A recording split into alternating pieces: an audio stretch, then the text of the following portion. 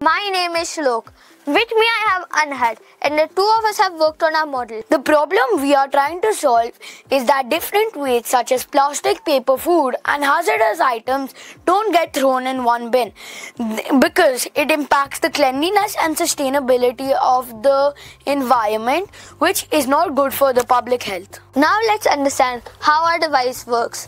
First, a camera connected to a Raspberry Pi uses deep learning to find out what type of waste it is.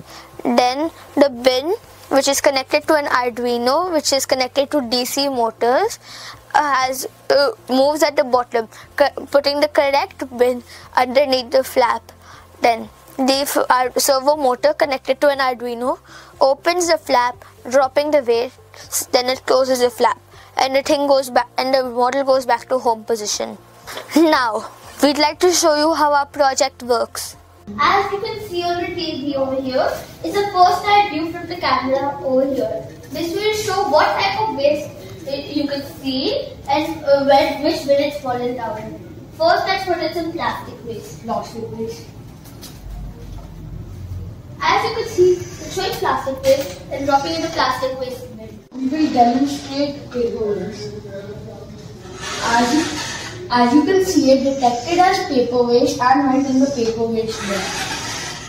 Now we'd like to show you some food waste.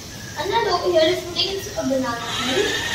So it detected as food waste, went to the food waste bin and fell in the food waste bin. Our product sells at 19,999 rupees, while the manufacturing cost is 15,000 rupees per unit.